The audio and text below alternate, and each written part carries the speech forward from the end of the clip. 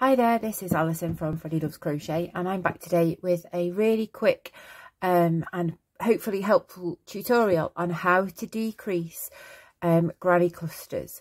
So for example, when you are making a cardigan and you want your sleeves to taper so that they're not the same width from the armhole all the way down to the cuffs, you will need to put in some little decreases so that your arm it will taper down like that and become narrower towards the end of the sleeve. There are several ways in crochet to do this. This is just one of them that I'm going to show you today, but hopefully you'll find it helpful. So a few tips are that when you're putting your starting with your sleeves, you should always start the round, if you're just doing granny clusters like this on sleeves, at the bottom part underneath the arm, so at the very sort of lowest point of the armhole underneath the arm, and you'll go round making your clusters in each one of the spaces and then joining to the first chain that you made on that round.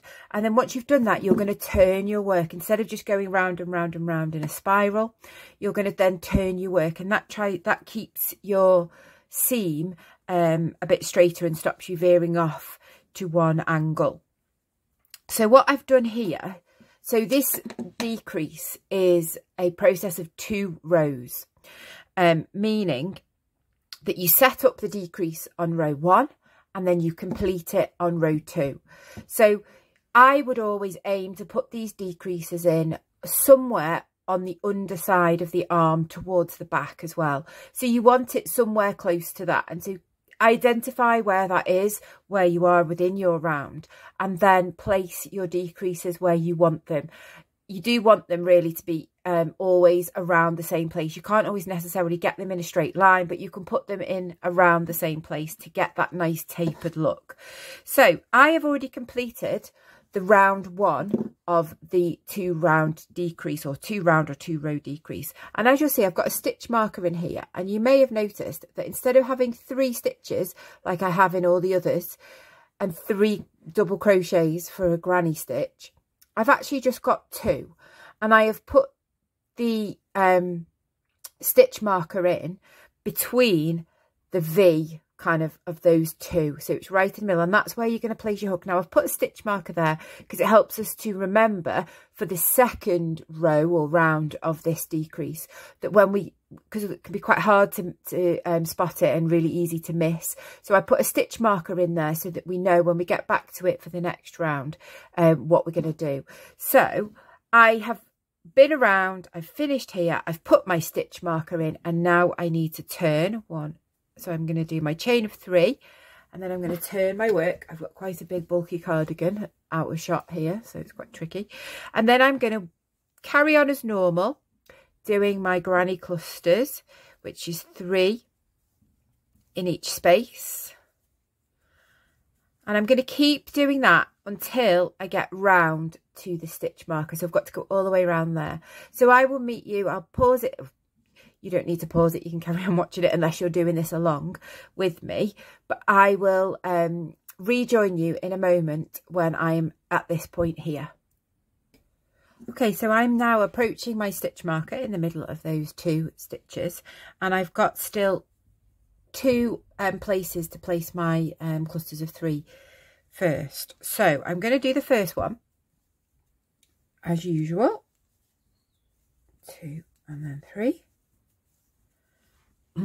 And then I am not going to work into that next one, and I'm not going to work into the one after it. So the 2 spaces where you would normally place your treble cluster, your double crochet clusters, sorry, they are not going to be worked in. Instead, we're going to skip over that, and we're going to place our 3 here in this gap between the 2 where my stitch marker is. So I'm going to take that out now. So it's in between the V of those 2 kind of thing, because they make like a V sign, don't they? So instead, I'm going to skip over the next space where you'd normally have placed your granny cluster, and I'm going to put it there. So you can see I've skipped over that one I've placed it in there. Now, so because we're trying to decrease, we're now going to skip this one as well, because you don't want to carry on like making the same amount of clusters. So instead of putting 2 in there, I've just put 1 in there, and that's how you decrease. So I'm now at the end of my round because of where I've decided to place my decreases. So instead of working in that, I am now just going to join to the top of the chain. If you aren't quite at the end of the round, you would just miss that one out and then go to the next chain space. Space between the clusters. It looks like it's going to create a huge hole, and it is slightly bigger, but it's not too far off really the size of the other ones. And because, you know, this type of stitch is holy and gappy like that, it's quite easy to disguise it. You'll now see that cluster of 3 doubles is in between those 2 doubles that we did for the first round. So you've got round 1 of the decrease is to make the 2. Round 2 of the decrease repeat is to put the your regular group of 3 doubles into the middle between those 2, and you skip the spaces before and after. So you can then carry on doing more decreases as and when you want to, depending on how much you want to taper it, but keep them in the same area so that they're not too spread out, and that'll give you a nice clean taper. I hope that's been useful for you today. Please give me a like, a subscribe, or even a comment. I appreciate all the support. Thank you very much, and I'll see you again soon.